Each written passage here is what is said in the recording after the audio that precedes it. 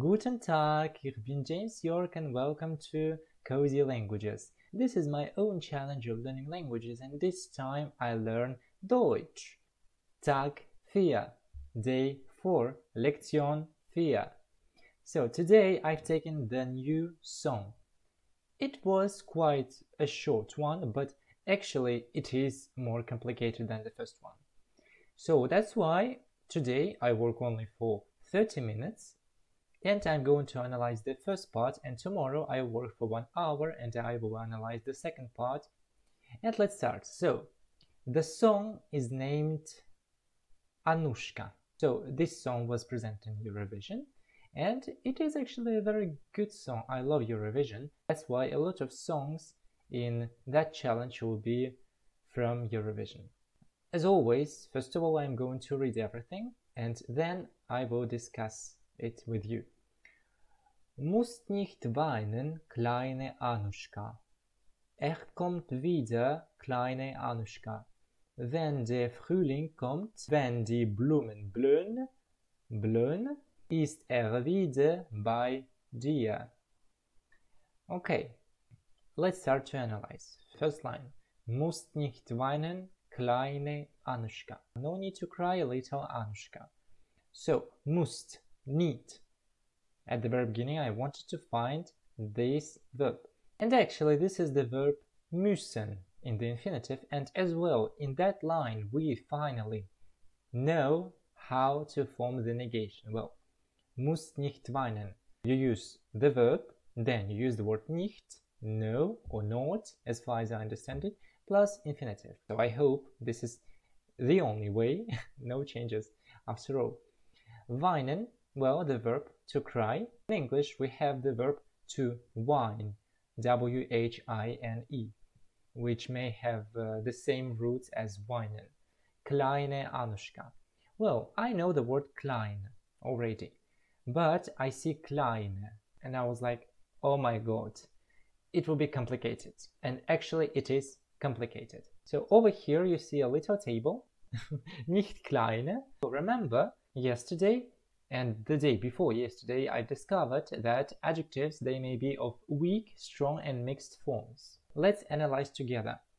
I've taken all adjectives of all forms, but only in nominative case. See, let's start with the weak form. So, weak form, as far as I remember, this is the form with definite article der and some other words. In masculine, feminine and neuter singular, we will add to the adjective the ending e. So it will be der Kleine, das Kleine, and die Kleine.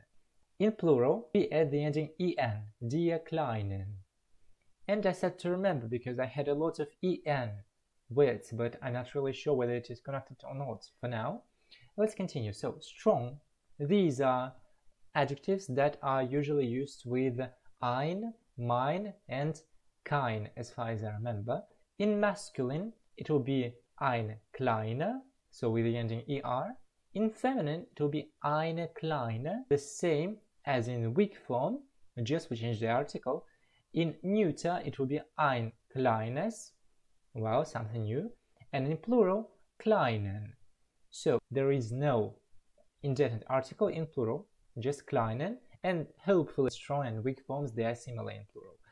Next, mixed. So these are, as far as I remember, adjectives without articles with no words at all. So masculine, kleine. It is the same as in strong, kleine, with the ending er. Feminine, kleine. And here I was like, okay, so feminine singular, they have the same form, kleine, just with the ending e. Neuter, kleines. Okay, the same as the strong one. And plural, klein.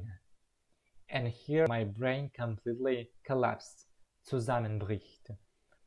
If I can say in that case zusammenbricht or just bricht, I'm not sure, but it completely collapsed. Because I was like, okay, but where is the logic then? So as you see, this is the example of how the adjective is going to change due to its particular form, whether it is weak, strong or mixed, and due to the gender or whether it is singular or plural. Then I've taken the second line, so kommt wieder kleine Anushka. And here I found the word wieder, which is translated as back. And actually I found that there is a verb, wiederkommen, which is translated literally like come back. But it is quite confusing that in the infinitive, wiederkommen, literal translation is back come. Why do we say back come, but in sentence, kommt wieder? Why do we change the position? This is another question for me. For now, I don't really understand it, but okay. Wenn der Frühling kommt, wenn die Blumen blühen. When. Beautiful word, when. Similar with English, when. Der Frühling, spring. Now I want to know all the other seasons. So, first of all, I need to mention that all seasons of masculine because we have the article der. Der Winter, winter. Der Frühling, it will be in plural, die Frühlinge. So it will change. Der Sommer, so it is summer, close to the English one. And der Herbst, der Herbst. And die Blumen blühen.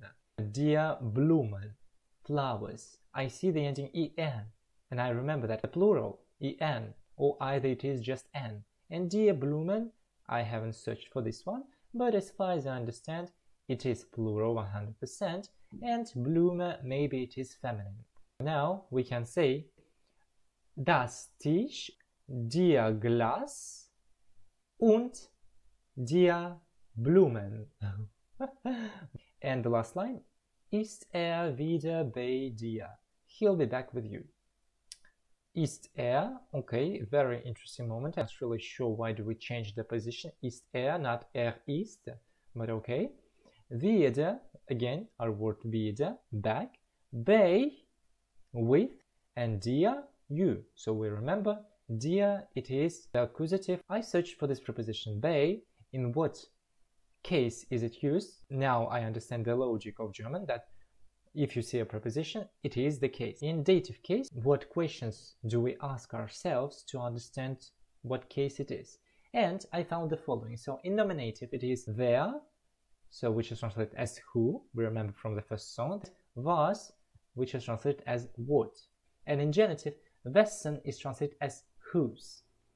But I don't understand at all the difference between wer, when, and wem, because all of them are translated as who.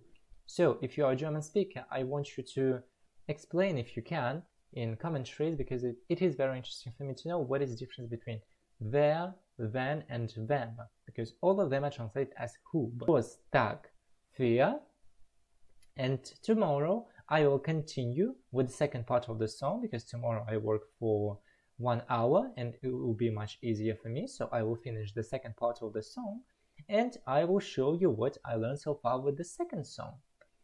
And that's it.